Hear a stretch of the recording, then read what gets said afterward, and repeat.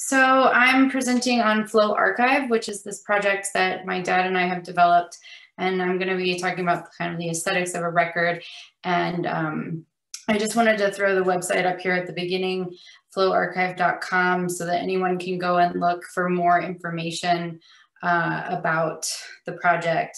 Because I'm going to try and go through pretty quick the slides, but there's a lot of information, especially about the Hurricane Harvey peels on the website already.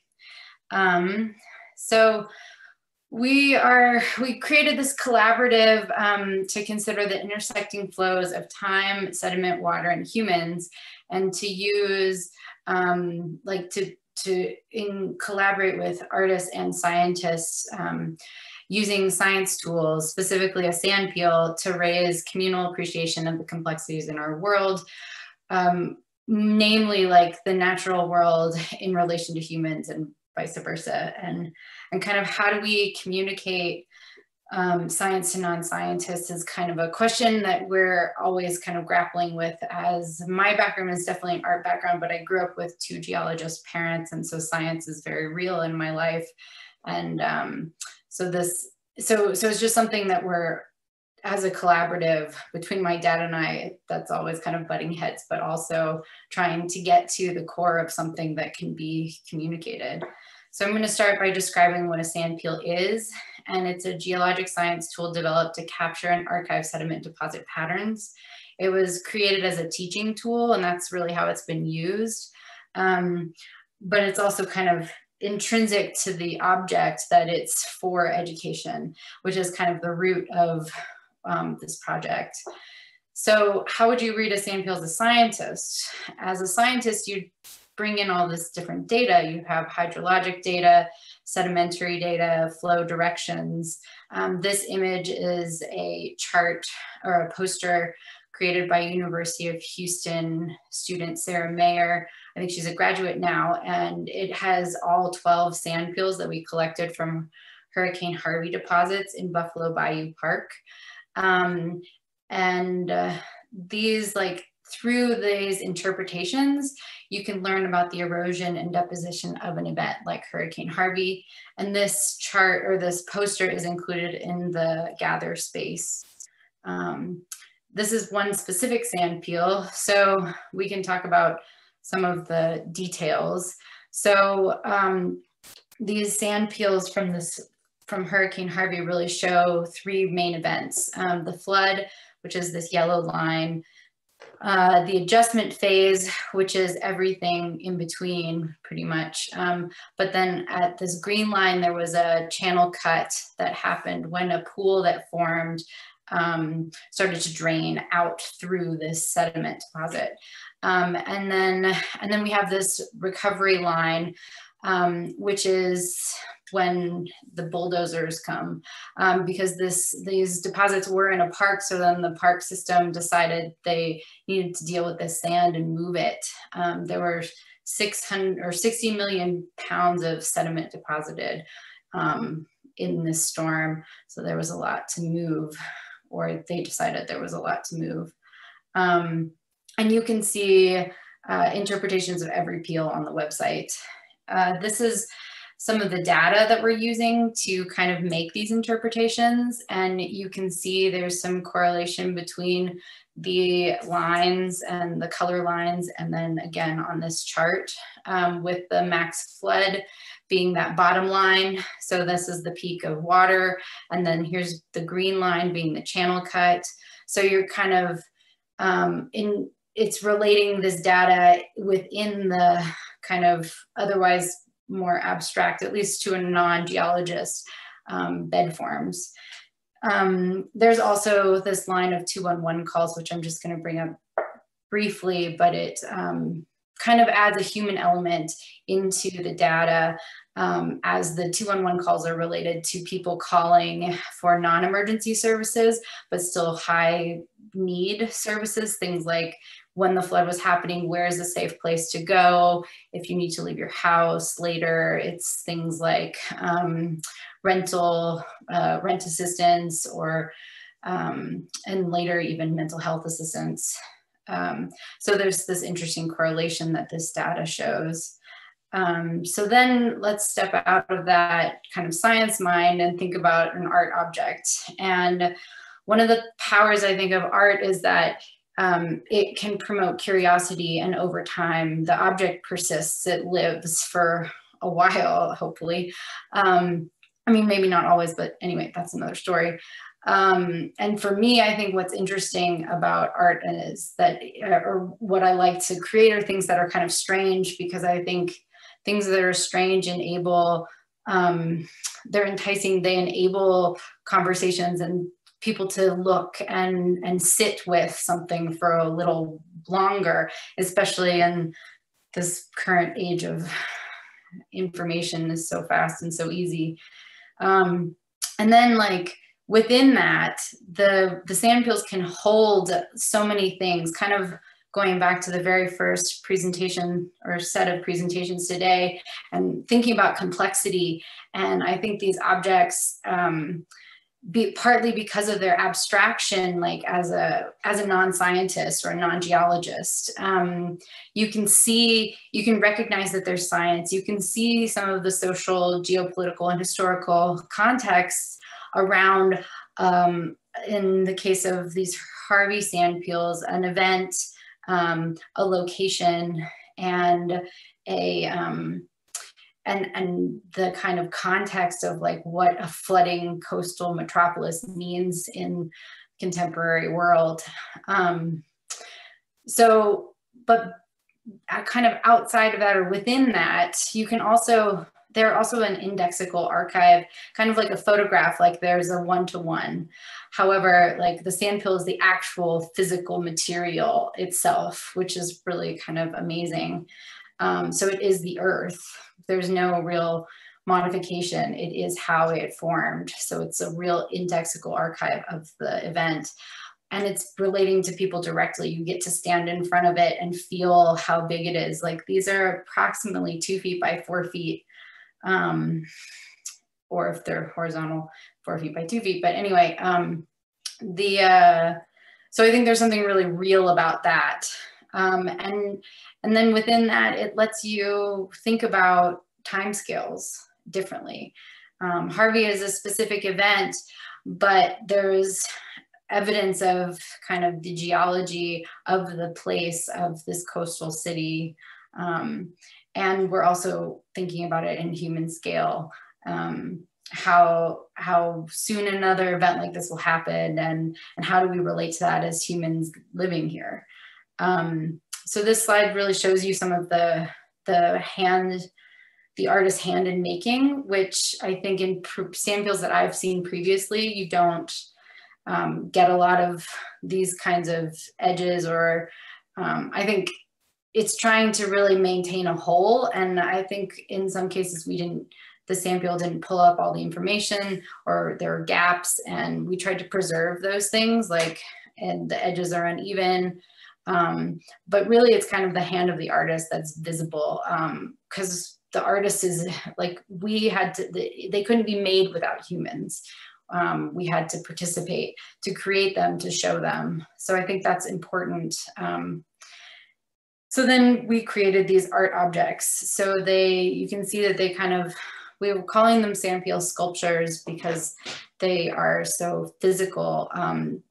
And though I guess they could be a relief sculpture, but they come away from the wall. There's this kind of floating frame. So they don't really have a frame. You see the edge themselves. There's also this kind of glow that's designed to kind of emulate the water and where they come from, that they came from this flowing movement. Here's a front shot, and then there's a detail here, so you can kind of see the edge and the way that color reflection works. So now we're kind of stretching this. Okay, so we now have these objects, like how do we reach an audience? How do we communicate about this project, but also allow interaction with these objects so that people can kind of feel their relationship to the city that they live in, and or a city they know of, and this contemporary context of climate change and life shifting. So I want to show this piece because this was a group show. It was actually a call for entries. It's called Seeing Harvey, Personal Stories and Public Responses. This was at Photo Fest International in Houston. And I'm sharing this because the sand peels are different from photographs of the event. And I think their abstraction is part of their power in relation to such an emotional and really tragic human event. It was really, really great to be included in this exhibition where there were photos of both like professional photographers and people who live in the city kind of sharing what they saw. And the sand peels are kind of this other set of archive of this event that's not about people's stuff. That's not about, you know, the things that really carry so much emotional attachment and kind of make it hard to reconcile the fact that Houston is a coastal city and these floods are going to happen, and they do happen and they will happen again. Harvey is not unique. So here is a show that we produced at the Sunset Coffee Building in Buffalo Bayou Park. And what's kind of really great about this show was that we were able to hang the sand peels, which wasn't their intended mounting, but it worked really well in that people could walk around them and kind of really feel what it was, feel their presence, like be with them, and kind of feel, Jerry would say, like people could behave like a sand grain, moving between them and moving.